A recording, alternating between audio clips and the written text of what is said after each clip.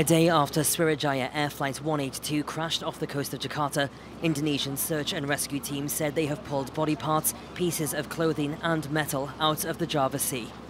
Authorities have now picked up a signal that could help pinpoint the wreckage of the Boeing 737-500 that had 62 people on board.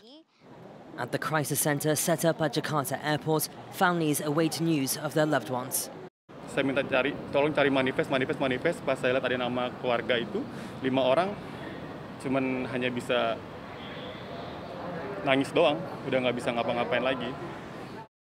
The plane was en route to Pontianak in Indonesian Borneo when flight tracking data shows it plunged into a steep dive just minutes after takeoff from Jakarta's Soekarno-Hatta International Airport. Sriwijaya Air's chief executive has apologized for the incident, adding that the 26-year-old Boeing 737-500 appeared to be in good condition. Informasi yang saya peroleh juga bahwa kondisi pesawat dalam keadaan sehat, karena sebelumnya juga sudah terbang ke Pontianak, PP, kemudian ke Pangkal Pinang, baru ini rute kedua ke Pontianaknya. Jadi harusnya tidak ada masalah ya. Dan dari laporan maintenance juga semuanya lancar.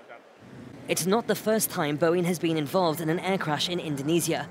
In 2018, a different model, the 737 MAX, also crashed off Jakarta, killing all 189 people on board the Lion Air flight. That crash and a subsequent fatal 737 MAX flight in Ethiopia saw Boeing hit with $2.5 billion in fines and led to the global grounding of the 737 MAX for a year and a half.